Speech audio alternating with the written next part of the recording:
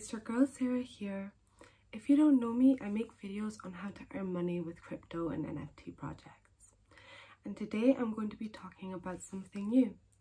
It's called Zebec protocol and it's one of the most innovative ways and projects of crypto yet. So let's talk a little bit about Zebec protocol. So Zebec protocol invented payment streaming, and this is a new, very innovative way of being able to do payments or issue payments in the real way, by real time. And the best part of it all is that it's tax compliant. So this means that it's a very efficient and effective way for Web3 and Web2 companies to be able to make payments and payroll. Zebec chain will be a modular L3 chain that allows developers to deploy app-specific chains for more flexibility, speed, and development. It will be built on a universal 2K rollup for scalability and run on globally distributed network of nodes to ensure decentralization. Zebec protocol has also launched a community DAO voting platform for those who have $CBC tokens to be able to vote on protocol proposals. The first proposal to create was to launch Nautilus, a stages project that will be able to help ensure Zebec's success. Nautilus is also an L3 solution that will work as a scaling system for Web3, including Evolve chains, Cosmo chains, and Solana.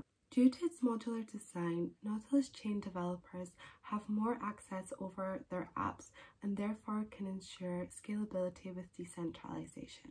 At launch, Nautilus will be using optimistic rollups like Arbitrum before further going into CK rollups, which will ensure much further quicker settlement. Going back to Zebec protocol, as a payment streaming system, Zebec generated $20 million revenue in 2022, with roughly $5 million net profit, even in a bear system. Zebec protocol is projected to increasing their revenue by $40 million or more in 2023 throughout more partnerships with Web2 companies. Even better for the CBC's price action will be the launch of Nautilus and Zebec projects because of the deflationary mechanics into each. 25% of the gas fees that are generated on the chains will be used to buy back and burn CBCs, and transactions on the protocol side will also be used to be burned.